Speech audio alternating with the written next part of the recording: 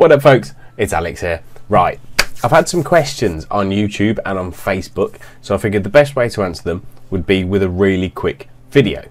So let's get straight to it.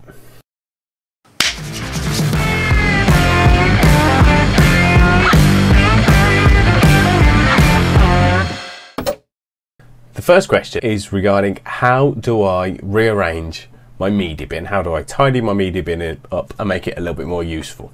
So we're going to have a look at that first. So in Davinci Resolve, I've added a bunch of these video clips to this bin. So they're all ready to use when I want to start editing.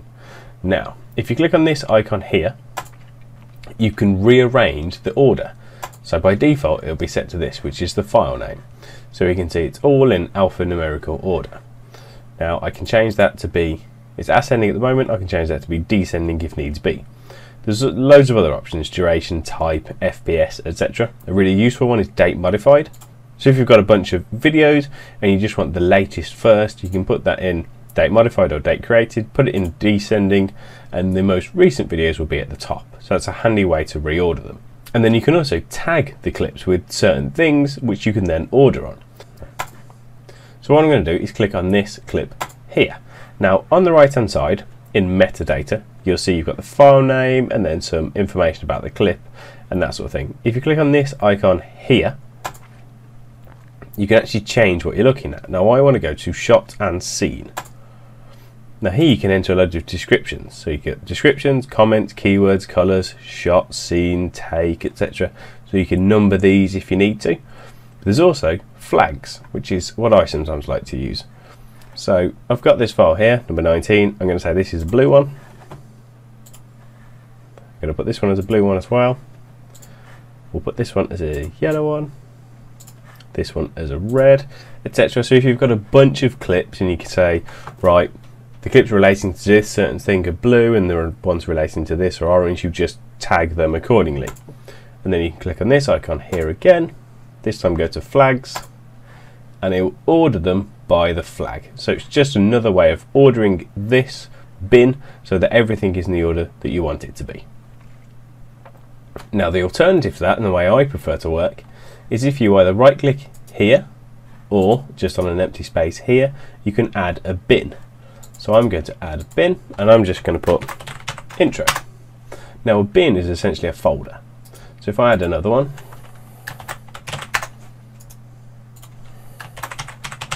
there's 3 folders. I've got an intro, a main and an outro. Now if I go back to my master, I can select these clips and I can just drag them into my intro. I'll select these could be my main, and these 4 could be my outro. And it just tidies things up. So I'm going to open the intro and there they are. Here's the videos in my main folder and here's the videos in my outro. And it's just a nice way to tidy up your bin, which just makes it easier to work with. When you go to edit, there they are. So there's the master, I can see it, the folders in there, and I can go to each individual folder so I know exactly where the videos are which I want to use. So I hope that helps. Question number 2 was, how do I insert clips onto the timeline without overwriting what's already there? So I'm going to go to this bin here. I'm going to find a bunch of clips, add them all to my timeline. So all these clips are on my timeline, one by one, nothing too exciting. And if I hit play, it'll just scroll through. Now let's say that I want to add a different clip right here, in between number 3 and number 12. So let's grab number 8. If I drag that and plonk it there, you'll see what it actually does is overwrite everything that's already there, which is not what I want. So I'm going to undo that. Now if I drag my marker, just plonk it between those clips, and there's 3 icons here.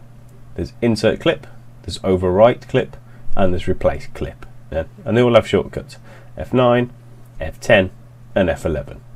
So I want to insert a clip. So I'm going to set my marker there.